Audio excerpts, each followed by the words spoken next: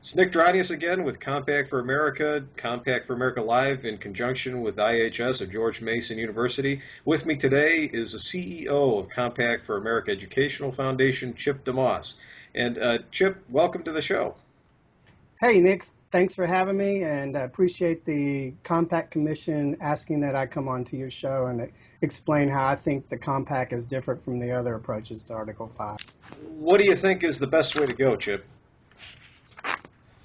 Well, I like Thomas Jefferson. I mean, he realized that less than 10 years after the Constitution had been ratified, if there was one amendment that he would want to get done, it's an amendment to take away the power of the federal government from borrowing. And that's the root cause, we believe, of all the problems with our expansive federal governments, because they have unlimited borrowing capacity. That's what we want to attack, and we want to attack it quickly.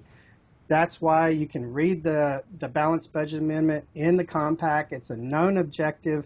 The language cannot be changed at the convention. The 24-hour convention is simply the formal proposal to propose that particular amendment for ratification. Again, it's a debt control amendment. It's not a deficit control amendment. It's the debt control amendment that have the economists excited currently. Again, there's no drafting at the convention, only proposing the BBA. The compact, because it limits the number of delegates in each state to 3, will have less than 150 delegates at the convention. And because of that, it's only a 24-hour convention. The cost of that 24-hour convention will be minimal.